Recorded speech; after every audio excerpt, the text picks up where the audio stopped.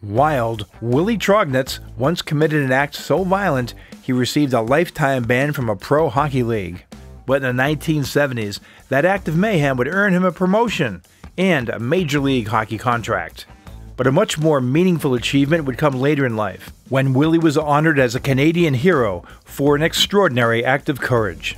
This is the incredible story of Wild Willie Trognitz, a tale of bloodshed, intimidation, and the eventual redemption of one of hockey's most notorious enforcers. Born in Thunder Bay, Ontario, Raymond William Trognitz grew up playing a belligerent style of hockey in a town that would produce its share of tough hockey players such as Battleship Bob Kelly and Billy Goldthorpe. Willie's two-fisted approach earned him a feared reputation with the Thunder Bay Vulcans and the Minnesota Thunder Bay Hockey League in 1971-72, and his aggression was noticed by the NHL's California Golden Seals, which overlooked his modest skill set and chose him in the 6th round of the 1973 NHL Draft. After training camp, the Seals dispatched Willie to the lowest rungs of minor league hockey, first the Southern Hockey League and then the International Hockey League. Trognitz seemed doomed to a career on buses and $3 a day meal money as a box office attraction in such towns as Dayton, Toledo, Charlotte, and Columbus. In his 3+ seasons in the I, he accumulated 827 penalty minutes and 2 suspensions in 215 games. His minor league coaches, especially Ted Garvin in Toledo, had little interest in developing Willie's skills. "Ted Garvin used me as an attraction at the gate, as a sideshow," said Trognitz.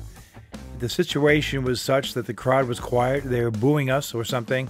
He'd sit me on the end of the bench, then he'd look over and say, "Okay, Willie, go out there and start something, if you want your job." Trognitz was best known in Toledo as playing left wing on a line with equally notorious enforcers Paul Tarantadini and Doug Mahood on a line called Murder, Inc. That roughhousing trio helped the Gold Diggers to an improbable 1975 Turner Cup championship, remembered by Toledo fans as the Miracle on Main Street. But Trognitz grew tired of this often cartoonish one-dimensional role as a goon and was traded to the Columbus Owls in 1976. By 1977, Columbus had moved to Dayton, Ohio. In 5 games into the 1977-78 season, Dayton squared off in an October 29th game with the Port Huron Flags. The game, however, was secondary to the anticipated fight between Trognitz, the league's reigning heavyweight champion, and a newcomer gunning for his title, a wild-eyed 6'6" maniac named Archie Henderson. This was Henderson's rookie season, and he'd go on to accumulate 566 penalty minutes in 88 regular season and playoff games that year. But to earn his enforcer credentials in the IHL, he'd first have to deal with Trognitz. But to the fans' dismay, Trognitz and Henderson never squared off during this game. But in the IHL, the game was never over until the last drop of blood was spilled. As the game ended, Port Huron winning 4-1, Dayton's Rick Dorman and the Flags' Gary Rissling resumed an earlier fight. When Trognitz, who was leaving the penalty box, rushed to join the fight along with players from both benches. In a quick order, there was a battle royal. Henderson grabbed Dayton's John Flesh by the shirt. Wild Willie, who was 6 feet tall and weighed 215, skated to Flesh's defense, jumped Henderson from behind, and landed 5 or 6 punches to the face, one of which broke Henderson's nose. Henderson, Flesh, and Trognitz went down in a heap, and along came Port Huron's Gary McGonigal to pull Trognitz off Henderson. Trognitz responded by delivering a savage beating to McGonigal. After that, a fatigued Trognitz skated to the Dayton bench and was talking with his coach, Nick Polano, as the officials, general managers, and police tried to get the two teams to their dressing rooms. But at that point, Henderson put down his gloves and stick, broke away from a linesman, and charged around the rink and up the boards towards Trognitz.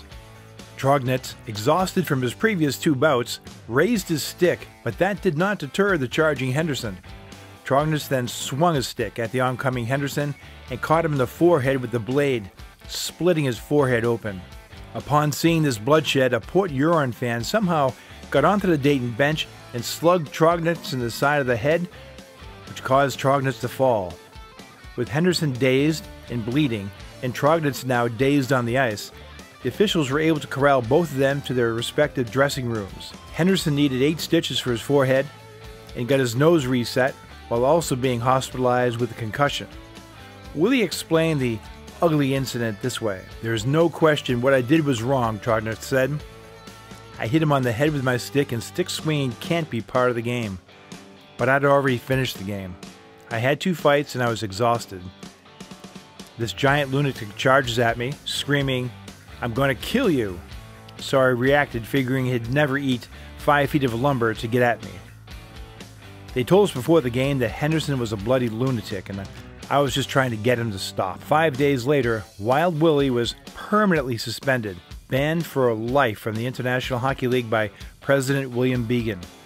The whole affair gained worldwide attention. But of course it was the 1970s, so just 4 days after the lifetime ban, the World Hockey Association's Cincinnati Stingers, in dire need of an on-ice policeman, offered Willie a 10-game WHA trial. And just like that, Willie was not only back in hockey, but was promoted to the major leagues. The Stingers had begun the season as one of the WHA's most promising teams, but they won just one of their first 10 games, and they were being pushed around, especially by the Birmingham Bulls, which featured a bloodthirsty quartet of Steve Psycho Durbano, Gilles Bad News Bilodeau, Frank Seldom Beaten, and Dave Killer Hansen.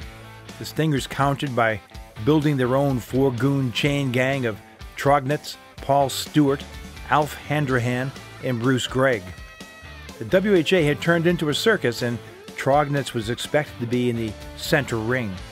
However, aside from a 3-bout game versus Kurt Brackenberry at the Quebec Nordiques, Willie had no takers in his 10-game trial, as opponents respected his presence on the bench and the Stinger stars were left alone. Trognitz then rejected the Stingers' offer of another 10-game trial at $150 per game, and he sat out for a month. Although Stingers head coach Jacques Demers classified Trognitz as a weak skater who does not handle the puck very well, the Stingers relented and gave Trognitz a legitimate contract for the remainder of the season. He picked up 2 goals in 94 penalty minutes in 29 games, while his clear lack of basic hockey playing skill was apparent to all. Clearing it into the Cincinnati zone, back to get it Ron Plum with Larry Lund after him. Now Trognitz checks Gray, and here comes Trognitz down the left wing for Cincinnati. Willie's having a tough time. He finally fires it in, and it's Stewart, a shot over the top of the goal. Play is called. Willie Trognitz, who played in the International League, quite a jump from the International League to the WHA, and he was really chopping the corners off that puck, coming out of his own zone. Trognitz would return to the minor league grind in 1978-79 in the short-lived Pacific Coast League. He was then signed to a contract by the NHL's Colorado Rockies in 1979 and spent the season with the Central Hockey League's Fort Worth Texans. Again, it was the 1970s, so you won't be surprised to learn that his roommate and best friend on the Texans was Archie Henderson. Trognitz racked up 203 penalty minutes in 55 games and achieved his final bit of hockey notoriety in 1980 when he welcomed the eventual gold medal Miracle on Ice team to Fort Worth by slicing open Dave Christian's face just 20 seconds into the Texans exhibition with the traveling U.S. Olympic team. So at this point, you're probably wondering about the hero part of the story. Well, it goes something like this. With his last game in the books, Trognitz returned home to Thunder Bay, where he began working with the Canadian Coast Guard. It was a good job for Trognitz, and his fearless approach in the face of danger would come to good use on October 30, 1996. He said, "When I played hockey, I beat people up for a living. Now I rescue people." His most publicized at-sea rescue was the rescue of the cruise ship Grandpa Woo. Trognitz was on board the Coast Guard ship the Westfort when he and the rest of the crew responded to a distress call on Lake Superior. The call came in during hurricane-like weather conditions. 20-foot waves crashed across the deck of the Westfort. The below-freezing October weather quickly formed ice, and the crew soon faced the possibility of capsizing. For Trognitz, the night provided legitimate fright on Halloween. He admits that he was scared for his life. He said, "That was the most intense rescue I've ever been on. I honestly thought that would be my last day." We all did. We were almost rolling over. We were on our side many times. The boat was literally on its side. The West Fort was so top-heavy it started to roll on its side nearly 90 degrees. But despite the dangers, Trognitz and the crew pushed forward to save those on the Grandpa Woo from almost certain death. Just moments after its crew members were rescued, giant waves violently smashed the Grandpa Woo against the rocks, shattering the boat into pieces and sinking it to the bottom of the bay. That rescue earned Trognitz and 2 other crew members the Governor General's Medal of Bravery. With Willie Trognitz enshrined as a Canadian hero and Archie Henderson continuing a successful career as an NHL scout, it reminds us once again that if you want the job done right, hire a hockey enforcer. Check out another video of a hockey goon turned life-saving hero.